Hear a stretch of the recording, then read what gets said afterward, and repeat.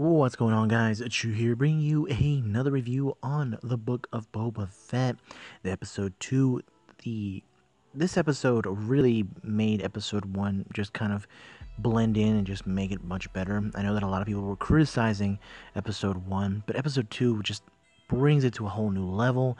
52 minutes of awesome action with Boba and just going into really heavy stuff. But let's get into it, guys. But before I continue, guys, make sure to like, comment, subscribe, share with your friends. It would mean the world to me if you guys would join up with this family, this little family that we have here on this channel. It would mean the world to me. And it's free, so that would be much appreciated. But let's get to it.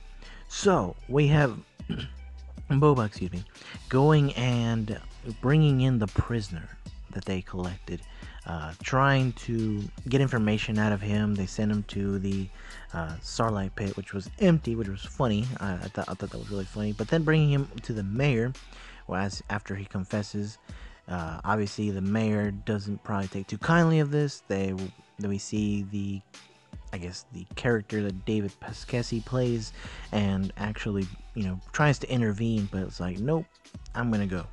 And this prisoner gets killed.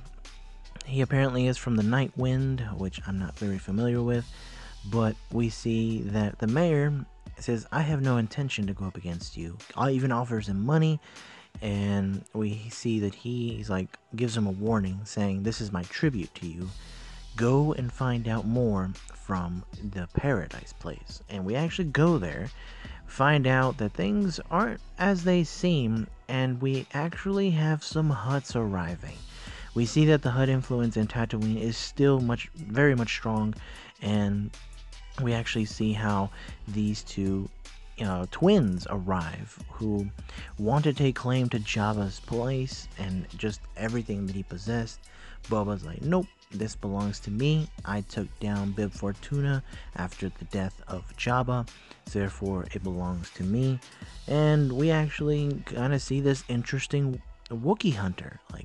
Like I feel like this is going to be something we're going to see later on. I'm not very familiar with the lore or, all of that other information, from the expanded universes. I'm not very familiar with, but I'm definitely liking this character. I'm really looking forward to the fight that he's going to have with Boba later on, because you could just tell it's going to happen.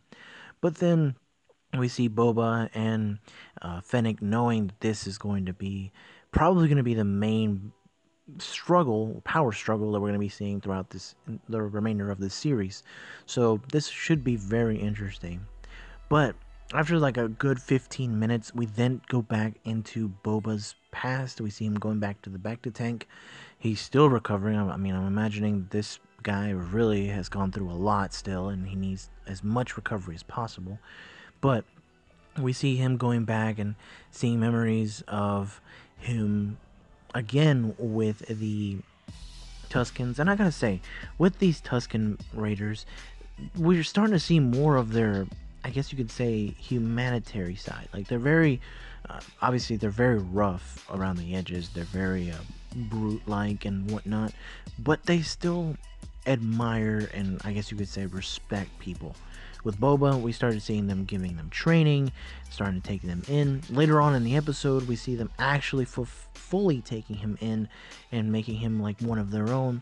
But we see how with Boba, he realizes that there's a threat, and that is the people within this train who start shooting down the members of the Tusken tribe, and therefore he takes it upon himself, takes out a crew of them, a crew of people that were, I guess you can say, just thugs, takes them out, takes their bikes, gives it to them, trains them, just like he kind of has been trained by them. He kind of returns the favor in training him how to use this.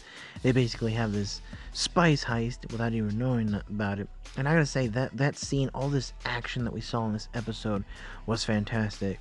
Boba is more than we even realize. Like, this dude is super badass, and him having to take action within his own hands really just shows you that this guy is more than just a suit.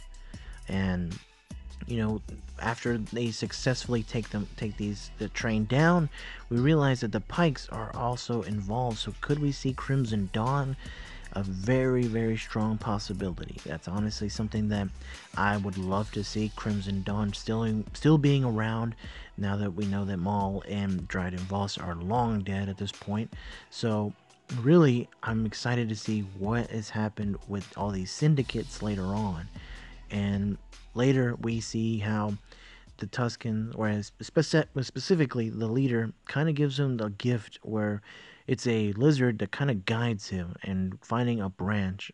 He successfully finds it. We see him having memories even further from when he was younger and thinking about his father Django, which is very, very important. We know that even though Boba was a clone of Django, he truly loved his father, and he saw him as that, not as a clone.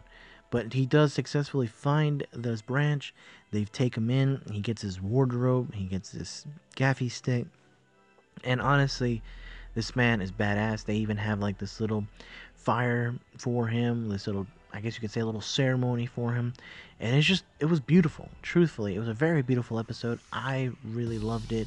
And I cannot wait for the remainder of this season. I'm hoping that people will start loving it and stop hating it. But guys, that is it for me. I hope you guys have enjoyed. If you guys have, leave a like, comment below your thoughts. As always, stay safe, and I'll catch you later.